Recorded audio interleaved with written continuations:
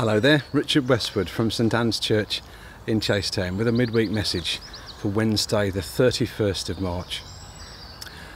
I guess many of us, as we begin to slowly re-emerge from lockdown number 3 and parts of the more normal parts of our life get unfurled gently as the restrictions are relaxed, many of us will have a list as long as our arm of things we're looking forward to being able to do again. For lots of people it's a haircut. I'm fortunate to not have so much to look after in that respect, but lots of us will have other things that we're desperate to want to do, whether it's seeing and hugging loved ones who we haven't seen for a while, or something as simple as going out for a cup of tea or a beer somewhere, all sorts of things. Lots of us are really looking forward to coming out of what feels like a year of restrictions and difficulties, and for many other people loss, grief and all sorts of life upheaval. But as well as the things that we're looking forward to getting back when life returns to something like normal, I think there might be other things that we've learnt in the course of the last year that we would prefer not to forget. Things that we've gathered or gained in the course of the last year, not because the pandemic's been good, clearly it hasn't been, but somehow God is able to use even bad and bring good out of it. So I'm wondering, what are the lessons that I've learned, that we've learned as a church, that we want to make sure we don't forget. We don't want to unlearn what we've learned.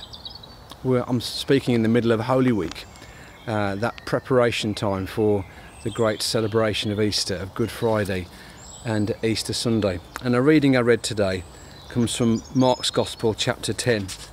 And Mark's telling the story of Jesus approaching Jerusalem. He says, this is Mark chapter 10, verse 32. They were on their way up to Jerusalem with Jesus leading the way. And the disciples were astonished, while those who followed were afraid. Again he took the 12 aside and told them what was going to happen to him. We're going up to Jerusalem, he said, and the Son of Man will be betrayed to the chief priests and the teachers of the law. They will condemn him to death and will turn him over to the Gentiles, who will mock him and spit on him, flog him and kill him. 3 days later he will rise. And Jesus really couldn't be more clear, could he? He says to the disciples and those who are with him, look, we're going to Jerusalem and this is what's going to happen to me.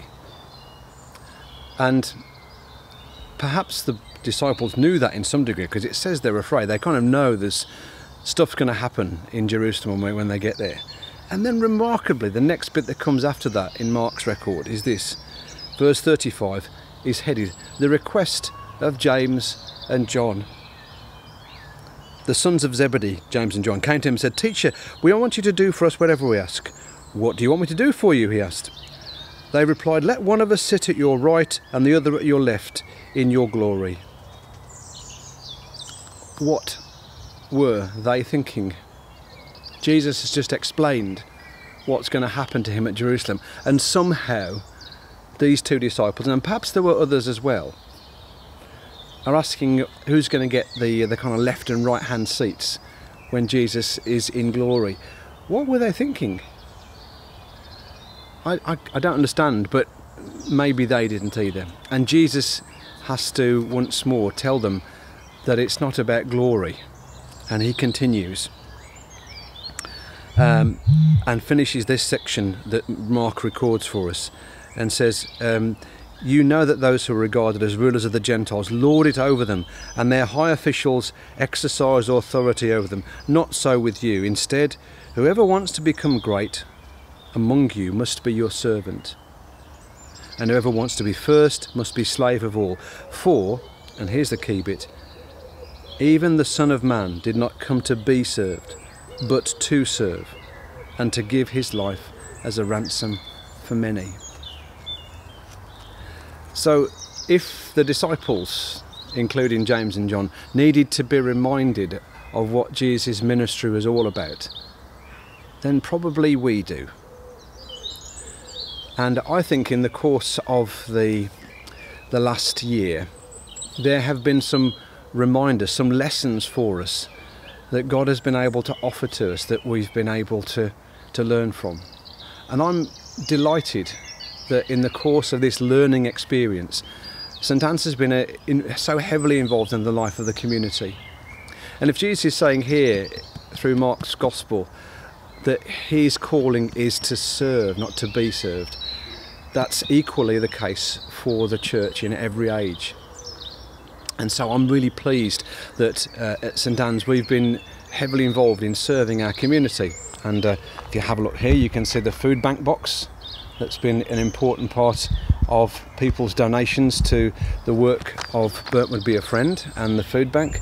And also a familiar sight, the Burnt Would Be a Friend tent, where a food point's been happening every Monday for, well, best part of a year now. And if we flick the other way, you can just see there some of the spaces where there's going to be a community garden, which some of the church members and other members of the community are going to be working on in the coming months. So I think as a church, St Anne's has been relearning a lesson that we probably needed to be reminded of, that we're here to serve. And it's been a privilege in the course of this pandemic to find ways that we could serve the community, to be the hands and feet of Jesus, the kindness and care which he wants to give to the people of Chasetown, especially those who are in greatest need. And I really don't want us to unlearn those lessons. I don't want us to slip back into a normal which forgets these really important aspects of our mission and ministry as Christians. I wonder what would be for you as an individual, and for me, what are the lessons that we would want to make sure we don't forget from the outcomes of this year of pandemic? What might God have been teaching us that we need to pay attention to? That question, of course, rolls over to us as a church fellowship and whichever community groups you might be involved with. What lessons have we learned that we need to make sure we pay attention to and respond to? That reading from Mark's Gospel is so significant because it becomes the hallmark not just of Jesus' ministry, where he says, this is why I've come, not to be served, but to serve and give my life as a ransom for many. And if it's the hallmark of Jesus' ministry, it also has to be the hallmark of the church's ministry and mission too. Someone once said to me that the church is at its best when it gives itself away. And I kind of stuttered as I thought about that, because that feels incredibly risky. But it is the pattern of Jesus' ministry, isn't it? We're not here to preserve ourselves, but to serve others. And for that we need God's mercy and grace. And we can only serve others when we recognise that we have been served by Jesus. And that's at the heart of the celebration of Easter, that Christ dies for us on the cross on Good Friday, even goes to the grave. And Easter Saturday is the remembrance that Christ is there with us, even in times of loss, emptiness and death. And then there's the wonderful truth of Easter Sunday, that Christ is raised, that death isn't the end. And knowing this great good news, we are able to receive it, allow ourselves to be changed by God with it, and then we're equipped to go and serve in whatever way. Lots of us will have different ways of serving. It may be by listening and praying, by answering the phone, by caring, but our mode, whatever it might be, whether it's something more hands-on or something at home, whoever we're serving, our mode, if you like, our way of operating needs to be flicked, not from receiving service, but to giving service. Let's think about how we can cherish that in the weeks and months as our community life begins in earnest once more.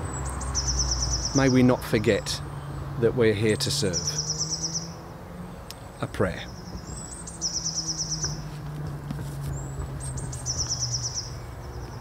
For the Son of Man did not come to be served, but to serve, and to give his life as a ransom for many. Lord Jesus, we thank you so much that your love for the world was so great that you came, lived, died and rose again for us. Thank you for serving us in such a costly way. May we too learn how to serve. Give us grace to allow your serving love to help us and feed us, so that in turn we can pass on your love in actions and in words to all in our community and beyond. Help us, Lord, as we celebrate Easter, to receive afresh from you the great good news of your love for us. We ask, Lord Jesus, this in your name. Amen. Thanks for listening. Stay safe, and when you get there, a very, very happy Easter.